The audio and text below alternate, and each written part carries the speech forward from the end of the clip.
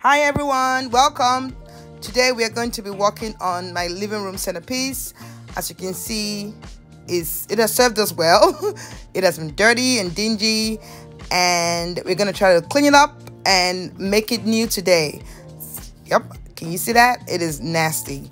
So I cleaned it and I numbered each piece. There are 4 pieces, and I decided to take it apart, clean it up as much as I can, but it wasn't coming clean, so I knew I had to change the fabric. And I got some blue faux velvet fabric, cut it to shape, and decided to cover it with that. And I'm also going to paint the wooden part of the table. I'm going to paint it black to go with the new color in the living room. So that's the blue we decided to go with, and this is after I actually painted this by hand. Sierra. And now we are going to put them together. So I numbered each wood piece, as you can see, with the cushion part, so I would to go back to where it came from, and I would just use my screw and screw it back. So I hope you enjoy and learn from this video. Definitely next time I will remove the original fabric and just use the new fabric because it got so bulky.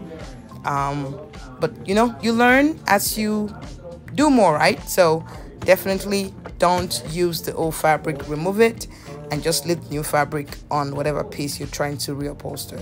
So enjoy.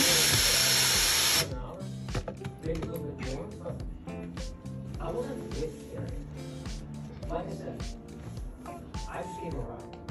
What should you do it for? Drinking?